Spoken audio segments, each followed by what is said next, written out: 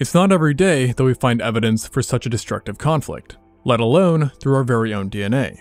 But that's supposedly what happened after researchers analyzed the genomes of modern populations, finding evidence of a very distinct genetic bottleneck.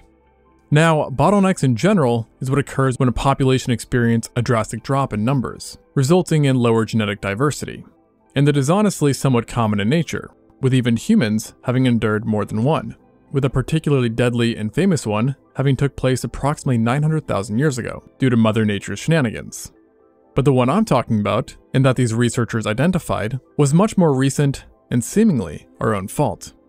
To be exact, a team took a look at chromosome sequences in contemporary humans and noticed evidence of a massive drop in genetic diversity only a few thousand years ago during the late Neolithic period in the Old World, i.e. Europe, Asia, Middle East, etc., and suggesting that a lot of people died or disappeared relatively quickly.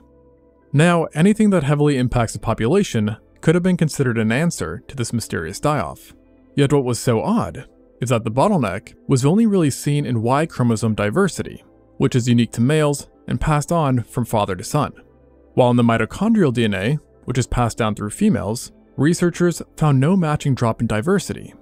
In other words, something had happened which clearly affected a lot of men, but not nearly as many women, leading to the researchers' idea that unprecedented violence may have had been the explanation.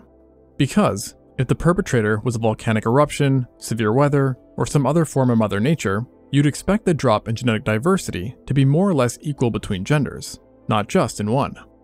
And really, a drop is not the best word to describe what happened to the men, as a more appropriate word would be decimated, with the scientists estimating that this event was so horrific that by the time it subsided, the effective male population in Africa, Europe, Asia, and the Middle East had been reduced by up to 95%, meaning that theoretically, only 1 in 20 men survived this purge, with women possibly outnumbering men 17 to 1.